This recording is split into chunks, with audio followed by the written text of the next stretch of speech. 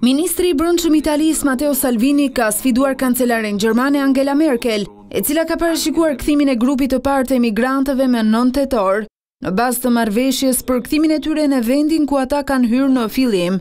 Salvini është shprehur për media se nëse dikush në Berlin apo në Bruksel mendon se mund të shkarkojë 10 emigrantë në Itali me fluturime charter të pa autorizuar, i themi se nuk do të ketë asnjë aeroport në dispozicion. Ne do i mbyllim aeroportet siç mbyllen portet, paralajmëroi ministri i Brendshëm i Italisë Matteo Salvini.